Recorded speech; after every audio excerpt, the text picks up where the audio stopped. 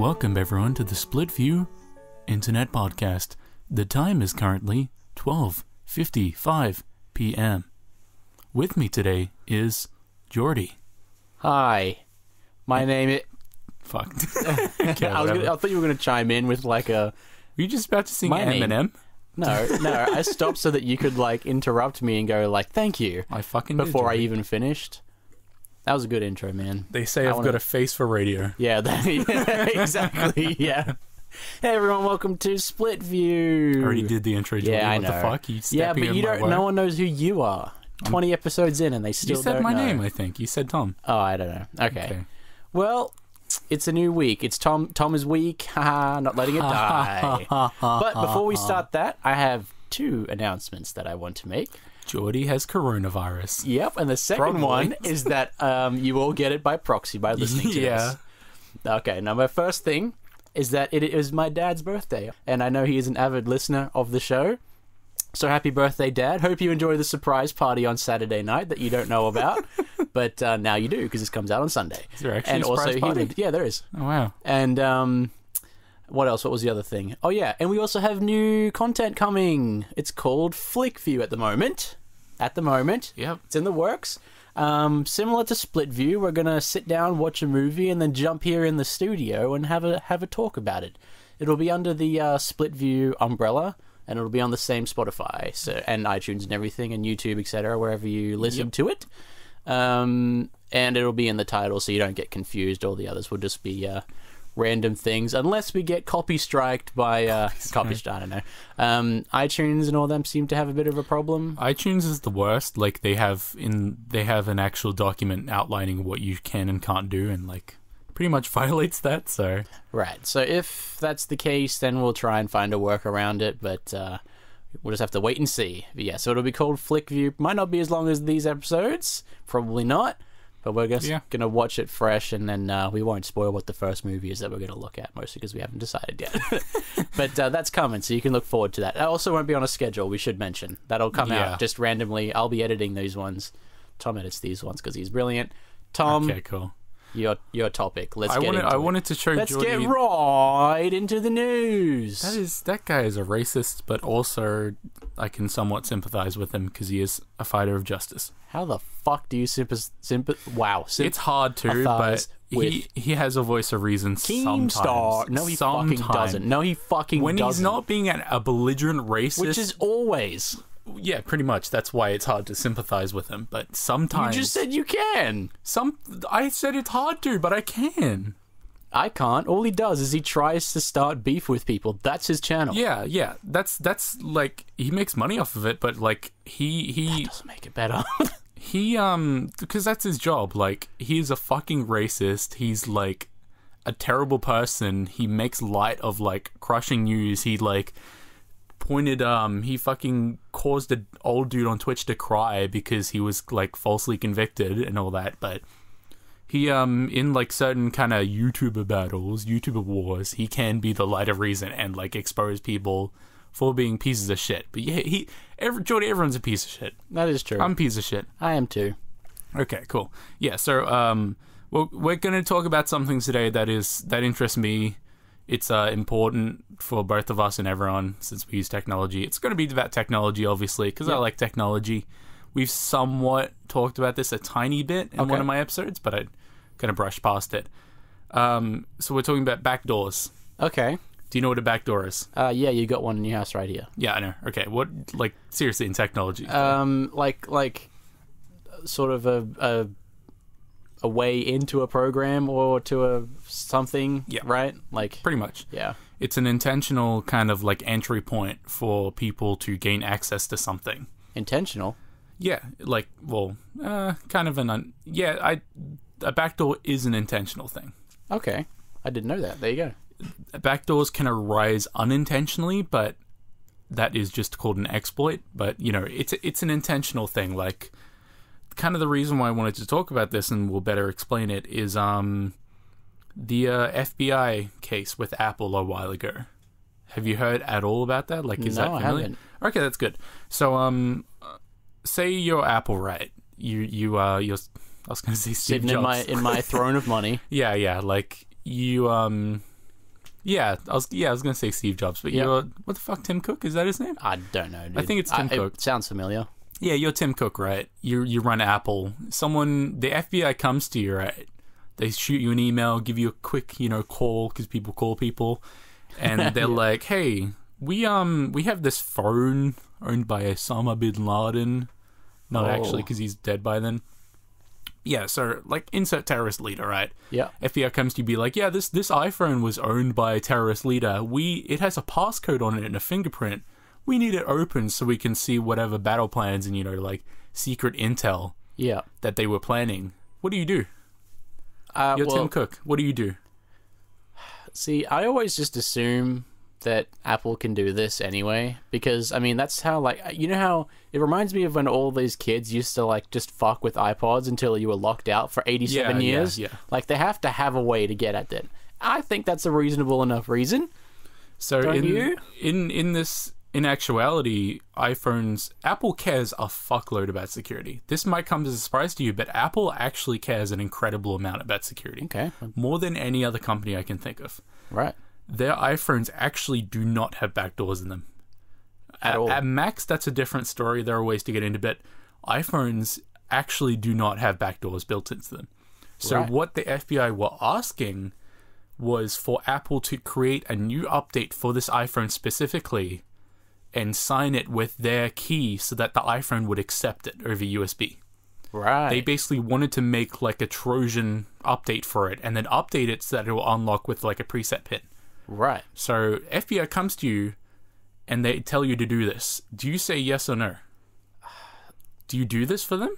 Well, Jordy, this phone was owned by Osama bin Laden, insert terrorist leader. It could have plans, you could save lives if you unlock this, Jordy. here's the problem, right?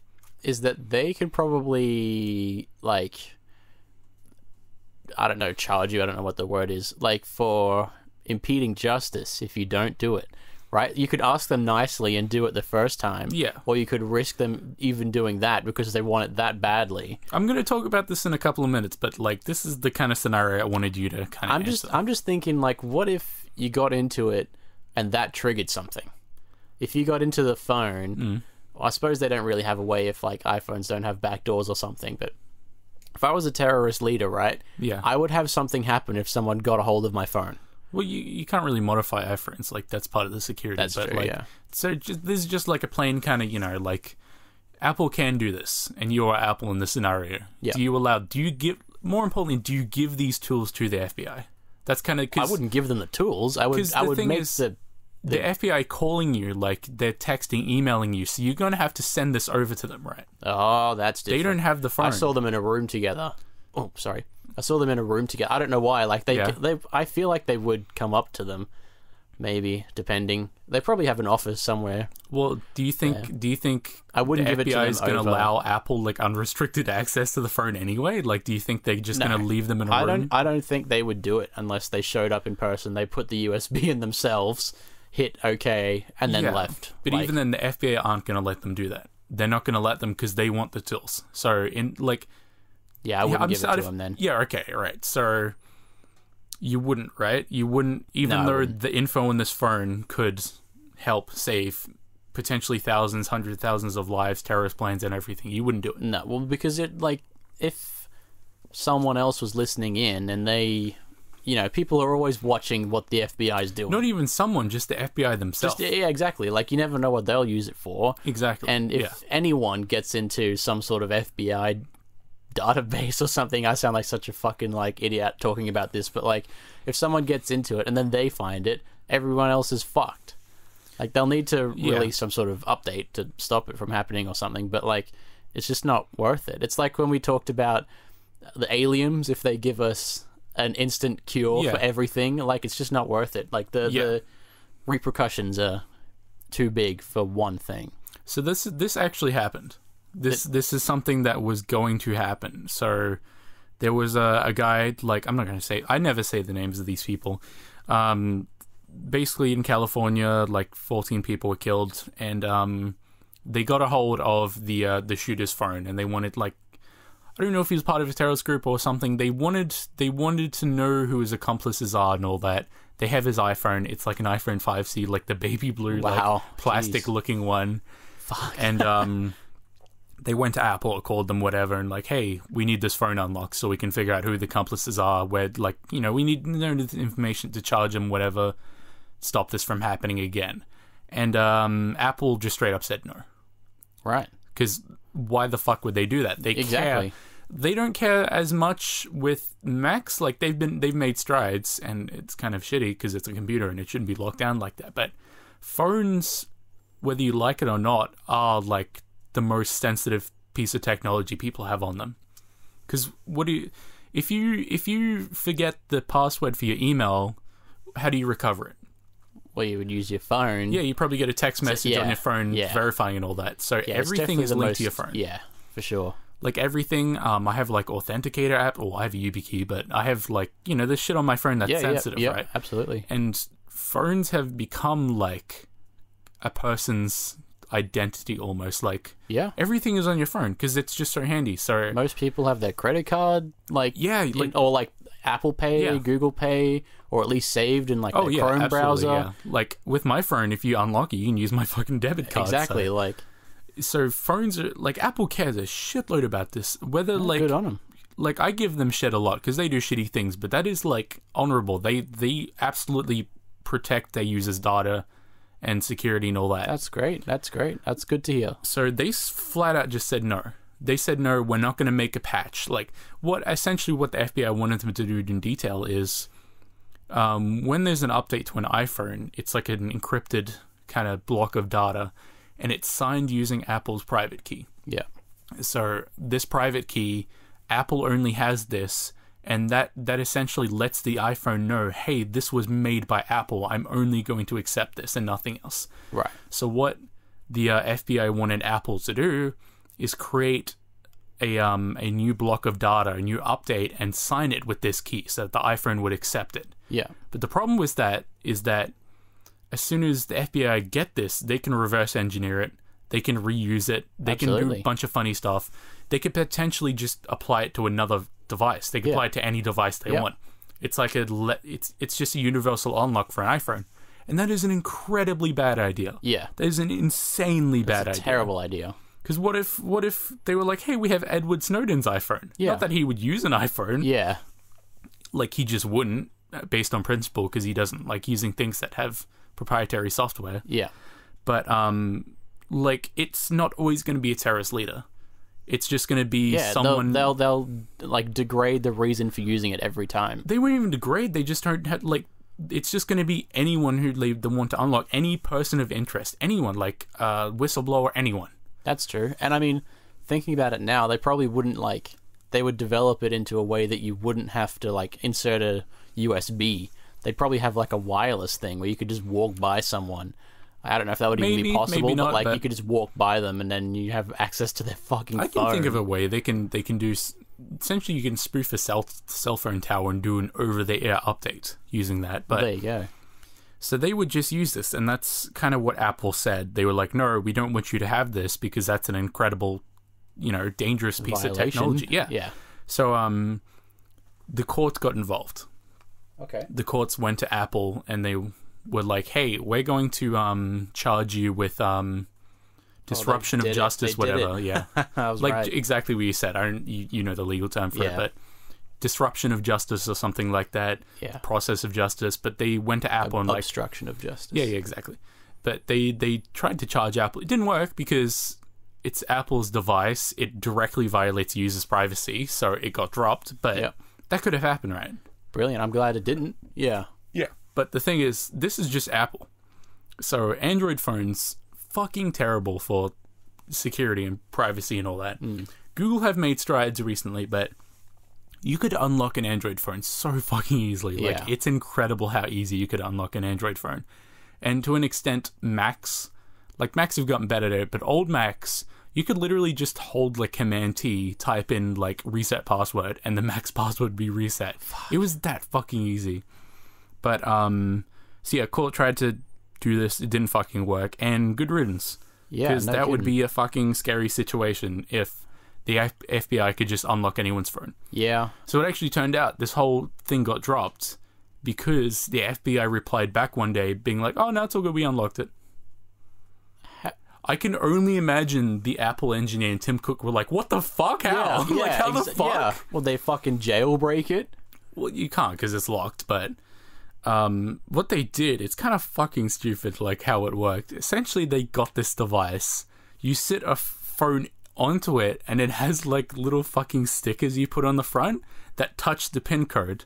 And like you said before, if you get the PIN code wrong enough times, it locks you out for a couple hours and eventually like infinitely, right? Yeah. But in this certain iOS update the phone was running, there was like a glitch so that it wouldn't lock you out for a couple hours. So they just set this phone on a device that like simulated pressing the PIN code, and they just brute forced it. That is so dumb. That must have taken hours and like days. Well, yeah, you just set in there, it charges it, like it just resets it. So Apple obviously got caught wind of this and they fucking patched it, but that phone was unlocked and pretty much nothing came out of it. So it's kind of pointless in the first place. There you go. That is a scary situation. Yeah, it sure fucking is. And so that was kind of the first thing that came to mind. And can I just say, yeah, good on that terrorist. He's being very safe by not keeping his information. Don't fucking say that. I don't want to have to bleep that again. Why the fuck do you do Good this? on him for keeping his data safe. That's all I have to say. Okay, cool. So I want to talk about other kind of backdoors. A while ago on a podcast, we talked about processor backdoors. I talked about something that was kind of a touchy subject involving Intel and AMD called an ME engine, management engine. Like it's basically a built-in backdoor to a processor that works even when the computer is off. Oh, okay. Yeah, so that's a big thing. That is recently coming back into fruition. Like AMD has had an issue. My processor specifically has a backdoor in it that's been found out where someone can just directly read the memory out of your computer, which is fucking dangerous because they can just read private keys for like browser sessions and all that and just like hijack your browser. But that's a cool thing. But what I wanted to talk about is kind of unintentional, not unintentional, but like really smart backdoors. Okay. Really like ingenious fucking like it is like a question whether it actually is a backdoor or not. Okay. So do you know about open source software? Not really. So open source means that anyone can see the source code for it. Essentially how an application works or a program, you write code in like English human language, right? You like for whatever like commands and all that, and that gets compiled into binary or bytecode. And that generally can't be reversed. Right. So you can, but it'll be in gibberish and basically fucking unreadable. But that is proprietary software where you can only see the binary form. You can only see the application itself. Yeah. But open source is where people can contribute to it. So Linux is open source. You can go on GitHub. Yeah. Unix is like the Bell Labs one, like the old ass fucking machine one, and essentially Linus Torvalds wrote an open source version of Unix called Linux. And on GitHub right now, you can contribute to Linux. You can fix issues, you can add features to Linux. How does no one just fuck with it all the time? Well, people do.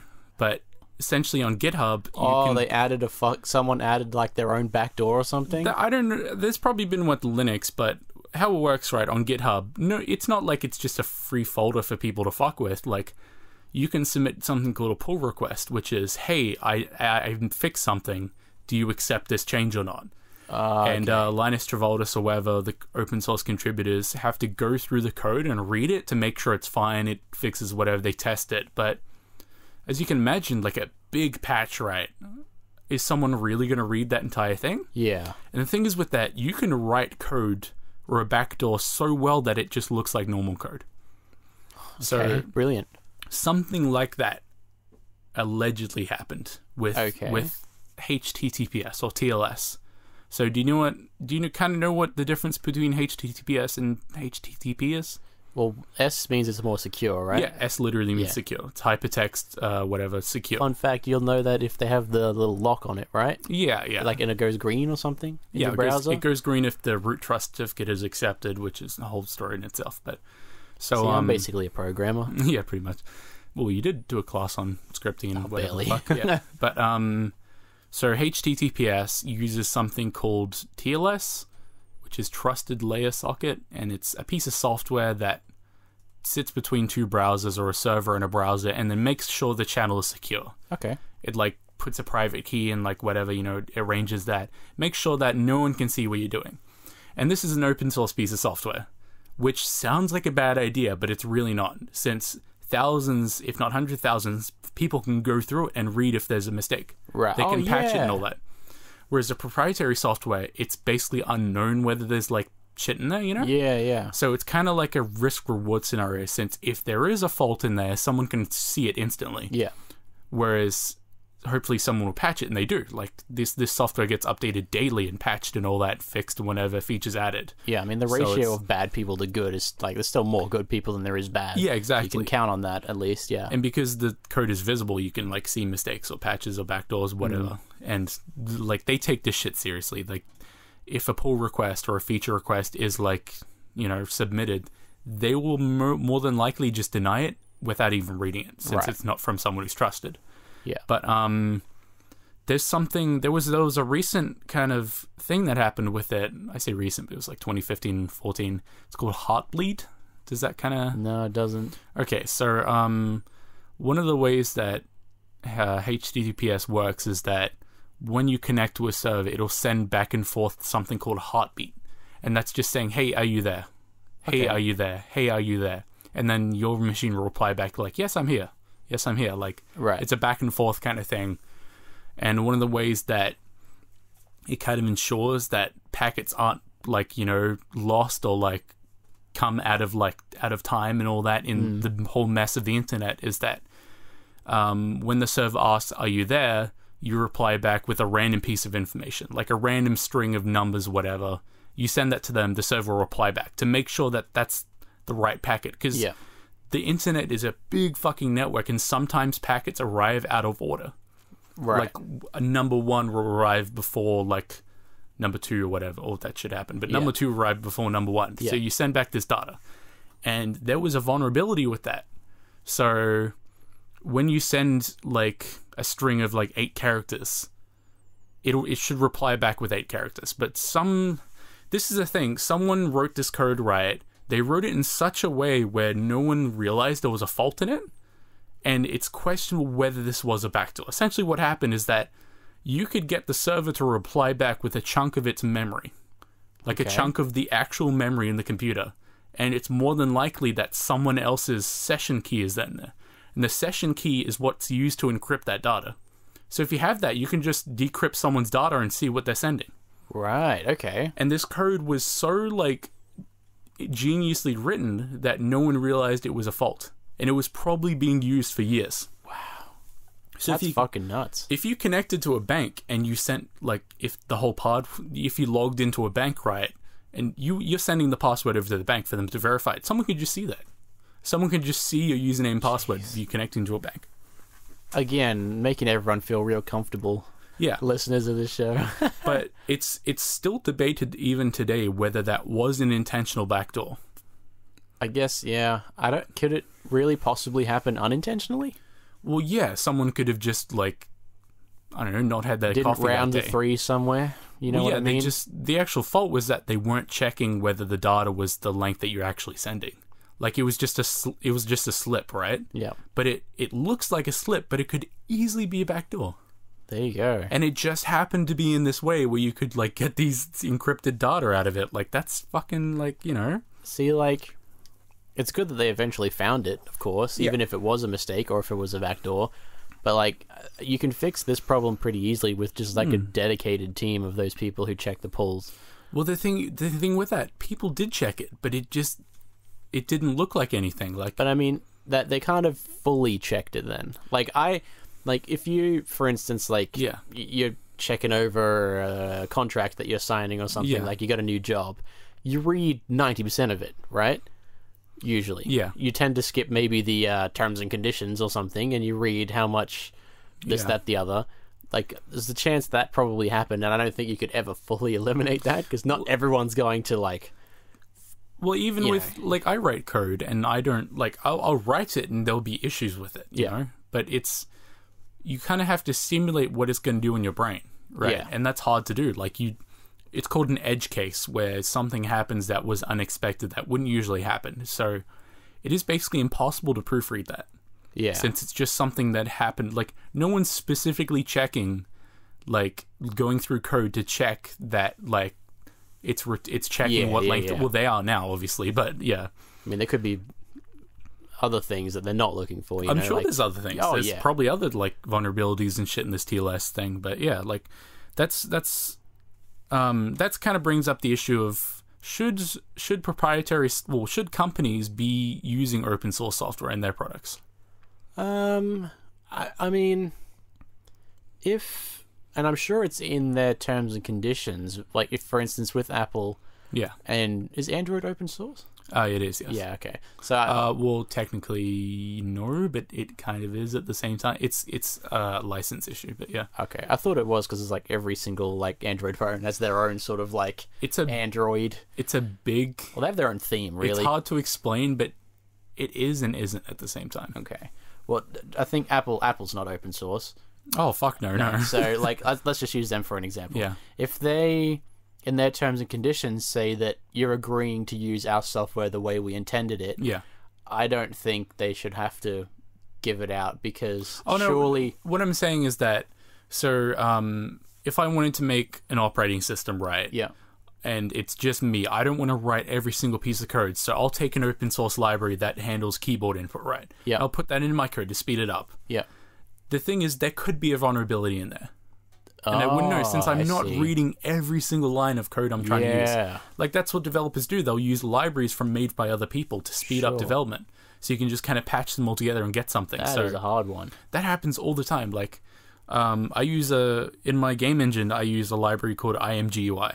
It's like a debug kind of interface. Like, it uses windows and buttons and all that. Like, it lets you create stuff. Yeah. So many pieces of software use that. And there could be a backdoor in there. Sure. And every time someone else decides to make something, it just sort of gets passed on. Yeah. Like this happened with something in the Bitcoin community kind of recently. Really? So there is I didn't know there was still a Bitcoin community. Well, yeah.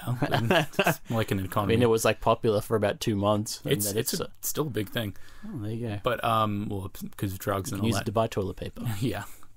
But there's something called Node, which is like a JavaScript kind of thing. It's a piece of shit, but it's very popular with Bitcoin people since you can handle Bitcoin with it and make websites that handle Bitcoin really fucking easily. Okay. And developers don't go out and just write everything from scratch. They use libraries, and these libraries are condoned or like what's the word, like confirmed, approved. That's approved by like the larger community and all that. But recently something happened with a base library that essentially everything on Node.js uses. So someone sold their library use. Someone sold, like a caretaker took over a library that someone didn't want to develop anymore. Right. And they introduced a vulnerability into it, or a backdoor. What it would do, it would check if it was being run on a Bitcoin website. And then it would like drain funds from it. Oh, nice. So it only affected like one company at all, and it just drained all their money, like fuckloads of Bitcoin, because it was just a library that everyone used, you know? Yeah. It had been used for years and years at this point, but someone took over it and then introduced a vulnerability. So my kind of question is, say you're developing self-driving cars. Should you be allowed to use open source software? Should you be allowed to use code in your project that you haven't written? You know what? Like, I don't know how long it takes to do these types of things, but I know it's not long time. I know without it's using not libraries. quick. I know it's not quick. Like, okay, if I was to make a new, for instance, I've got a new phone. I don't like iOS. I don't like Android. I definitely don't fucking like the Windows phone thing. I want to make my own one. Yeah. How long would it take for me to just ballpark from scratch make something? Oh, fucking like years and years. 5 years. Yeah. Like, okay. that is a complex fucking task. Yeah. Without using these base layers and like base And, I want it to be libraries safe. I want it to be, standard, really good. Yeah.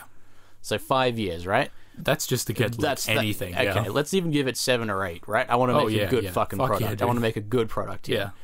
Like, I think, considering what we've got now, I think that if you hire a very dedicated team and do that over the 8 years and make sure that it doesn't have these things, it's probably better. I understand how much longer it takes, but especially, I'm talking about self-driving cars here. Things that, like, I mean, your phone is important. It's very important as well. Not only slightly below self-driving cars, because that literally deals with your life, but this is your life in another sense, your phone. Yeah.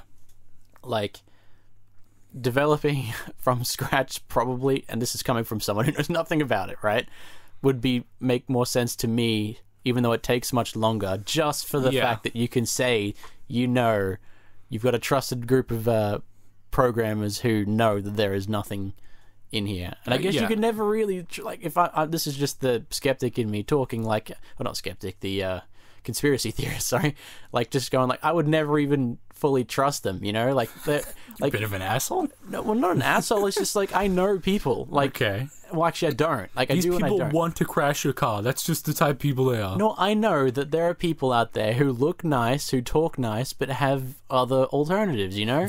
Okay. And there's, like, it's just every now and then you get, like, a what is it, like a sheep in a wolf in sheep's clothing. Yep. You know. And I'm just a paranoid person. Everyone kind of knows that by now, I think. But, like, that's why I'm always thinking about all these crazy conspiracy things. But yeah, that's why I don't have my own iOS, or OS, I should say, for a phone. Okay. You know, maybe I'll work on it. But I think, putting time in, especially if you're self-driving cars and shit, that would be more ideal. But so this you can't really do that. I know.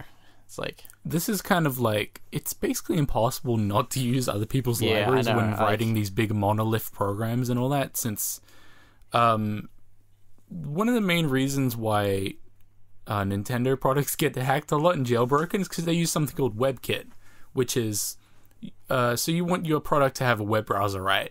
You don't want to have to write like millions of lines of code to get a web browser. So you buy this product. I don't know, it's probably not open source.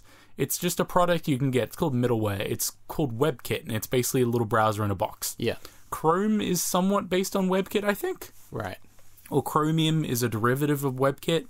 I think Firefox used to use WebKit. Safari definitely uses WebKit. Everything uses fucking WebKit. Right. And WebKit has vulnerabilities in it, especially if you don't update it. So Nintendo products just use WebKit. And that's how they get fucking hacked. Like, on my Wii U, to hack it, I went to a single website and it got fucking hacked. Jeez. Since these fucking geniuses who make WebKit, they like introduced a vulnerability where you can just go to a website and suddenly this website can run code on your machine. Fucking hell. Come on, man. There used to be an issue on the 3DS where if you played an audio file, it just hacked your fucking machine. Oh my god. So, you know what? I've used 3DSs and DSs for almost all of my life, and now I have a Switch and shit. Every single one of their web browsers sucks fuck. Oh, yeah. They're so bad. They are so terrible. It just feels like I'm using, like, I'm watching someone else use a computer on there, and they have your live streaming Safari a computer from exactly somewhere else. Like, I don't even know if I'm controlling it half the time. It's so shit. Well, yeah, because Nintendo have always used like lower end processors, and like web browsers are big bulky things. Yeah. Especially WebKit's this big monolithic like framework that lags if you don't optimize it, and they just chuck it in there just to get a web browser. Like on the 3DS, it fucking sucks. Yeah, I've never once used, on my Switch at least, a web browser ever. Yeah. And like I probably was just fucking around, or I really needed to look something up on my DS. Yeah. Like, I don't think I've ever plugged a pair of headphones into them. Not like I'm going to sit down and watch YouTube on my fucking 3DS. Okay, cool. Well, you'd only be able to use one screen anyway. You might as well use your phone. It is insane how like technically complex Nintendo makes their consoles, but they still like have shitty processors in them. Like, I don't know if you know this, but the Wii U, you know what the Wii is, right? Yeah, I know what the Wii is. Yeah, Wii U, yeah. How the Wii U works, right? It has a gamepad and it has the console. Yeah. The gamepad is its own console, and it live streams video from the Wii to the fucking gamepad. Fuck. That is like the most technically complex way to do that. Like, instead of making it just a wireless screen, it's its own machine. It's like what they want to do is make the hardware products, and they just don't really know what to fill it with. They haven't got that's not what they do there. They make nice looking things and nice looking games, and like, well, fuck, we need something to run this shit. Their software is very clunky. And they just, like, oh, we built this nice thing. Can you put something in it? Can you make it run and do things? Because we like this whole clippy thing. It comes in and out. Look how cool that is, One of the early ways that the Nintendo Switch was jailbroken is that it uses the NVIDIA Tegra processor, which is, it's called an SoC, system on a chip. Basically, NVIDIA makes these little things that essentially, they're meant to run Android. Like, it's a complete computer in a little chip. Wow. People have run Android on Switch. So I've seen people play like Minecraft and not Minecraft, like just actual games on the Switch, like, and it looks games, so fucking stupid. Yeah. So you know the NVIDIA Shield? Yeah.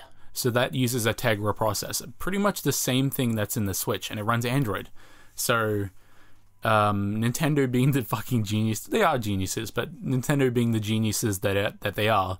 They put the Tegra in the Switch, and they still included the fucking method to like flash software onto it.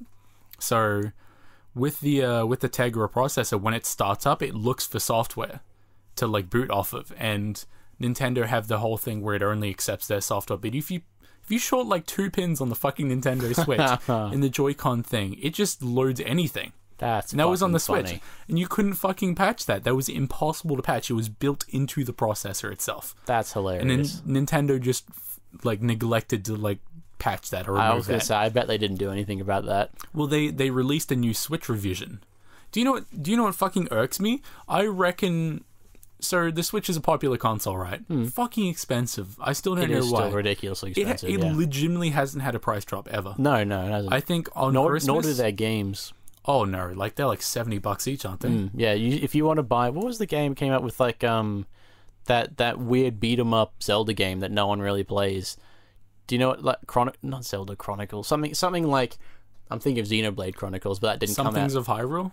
Yeah, Legends of yeah, that's the one. Yeah, people know what we're talking about. I'm sure that people don't get mad at us for getting things wrong. At their car yeah, that game came out, and Hyrule? Something like that, and it is still like $60-$70 still. And that came out like what? When did the Switch come out? Like 3 years ago or something. The music was made by a YouTuber, and it's actually pretty fucking awesome. So I'd probably buy that just for the music. So I think the Nintendo Switch had like a Warriors of Hyrule. Yeah, that's it. Sorry. The Nintendo Switch had like a $50 like sale on Christmas, and that was it. Yeah. But Nintendo consoles, they're popular for like 5 years, right? And then after that, they kind of Nintendo just stopped selling the 3DS like last year, right? Yeah. Do you know that? Like, yeah, I'm willing to bet like fucking 90% of the sales after the 5 years are just jailbreaking. Probably. So I reckon Nintendo has an incentive to make their consoles jailbreakable, since Nintendo consoles are the best consoles to jailbreak, since their hardware's so quirky and usable that I fucking jailbroke my 3DS. I can do everything on it. Like, it has tracker software. It has like tracker being music software. It has like Korg fucking synthesizers. I can write homebrew for it. It is like the greatest console to like homebrew. Nice. And I don't get Nintendo being so anti-homebrew, since their sales would legitimately drop if they like completely removed homebrew. Yeah. Since a lot of people want to homebrew it. The Switch is a great console to homebrew. I mean, like, I see, you reminded me now of, that's not Nintendo themselves' fault. Yeah. But I remember, like, when I had one, I had the fucking R4 chip. Oh, yeah. You remember that shit? I still have one of those. I bet so many people listening to this, like, have had one as a kid. Like, it was just like a little cartridge, but you could put an SD card in your computer and just download games. Supposedly that's what killed the DS in the end, is R4 sales. Wow, that's funny. I mean, it's not, but I mean, they're not broke by any means, so it is funny. Yeah.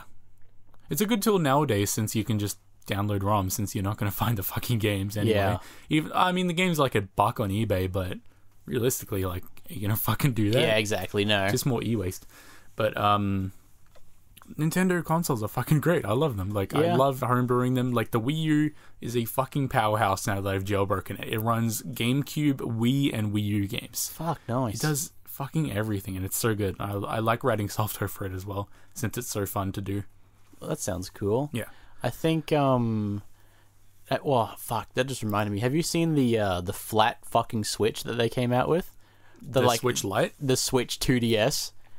The Switch Lite, isn't it? Well, yeah, but I'm just like, it's like, you remember the 2DS that they had? It was a flat panel, and you couldn't fold it, and it looked like an eyesore? This is the same thing. The original 2DS is a fucking, like, disaster tragedy. of Like, design. what were they thinking with that thing? It looks like a fucking Fisher-Price Well, that's tool. what it's meant to be. Yeah. It's meant to be for little kid injuries. And the Switch doesn't do the fucking Switch thing. The Switch Lite doesn't switch. Do you know what the worst part about that is? So, Switches have Joy-Con drift. So, every, like, they say after, like, a couple of years, the Joy-Con will just drift up on the right side. It'll just go up. And you can't fix that. You have to, like, replace the joystick. So, the Switch Lite has that.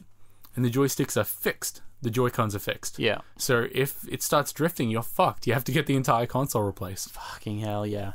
I don't know why they keep doing this. Like, surely it's, like, I guess, like, people will cheap out and buy it every now and then. Yeah. But, like, if people really want to Switch, they're not going to get that one. Nah. Like, it's for people who, like, like they get it for Christmas because their mum thinks they'd want one. You can't fucking dock it and they don't either. know anything. Exactly, you can't dock it. Why the fuck can't you dock it? It's just a terrible handheld... It's a big, fat, long Nintendo DS that you can't fold. Why can't you dock it? Looks Why? like shit. Why? Because I think it has less processing power. I don't doesn't, fucking though. know. It has the same fucking processor. Oh, well, there you go. So you can play in, like, 738p because it's in some weird resolution. Yeah, it's 720, I think. And do nothing else with it. It's just and just fucking... ruin the nicest part about it, which is like having your friends over and playing Mario Party and like super like on an OLED TV or something if you've got one. It looks fucking fantastic. But instead, you can play with yourself and also use your 2DS Switch. I think that's a good place to end, playing with yourself. Yeah, it is. I always enjoy doing that. Anything about the coronavirus on our way out? Well, I've been working intensely over the weekend. I worked all day Saturday, all day Sunday, and even this morning I worked, and I don't know what the fuck happened on Friday, but everyone decided that tomorrow on Saturday, shit's getting fucking real. Would you believe I have toilet paper, Jordy? I don't, dude. I do. I'm going to rob you now. That's what I believe. I have hyperallergenic 4-ply toilet paper. Fucking hell. That's the biggest... That's like a Rolex. That's a flex right there. That's a flex.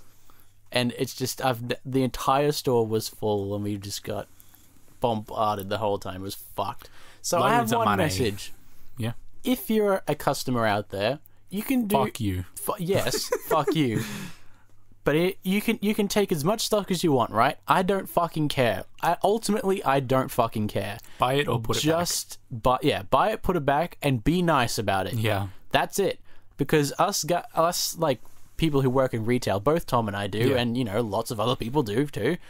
We're there, and we are just working 3 times as hard trying to fill everything up, while you guys go fucking nuts preparing for something that might not even happen, probably won't happen, and like just be nice about it. You don't have to. Every single customer would come by and say, "Oh, I'm just stocking up because everyone else is stocking up." that's just in case. It's like, okay, that's fine, whatever, like right? Say that if you want. It's annoying as fuck, but say that if you want. Just be nice about it, because I got fucking yelled at so much over the weekend. I was working at a store I don't even usually work at. I was helping out on Sunday, and I was just being reamed because I didn't order stuff for a store I don't even work at. And not to mention that they can't make the shit fast enough because everyone's going too crazy. That's the problem. The actual issue is that there's not enough trucks and they're not coming fast enough. Our trucks can fit like only...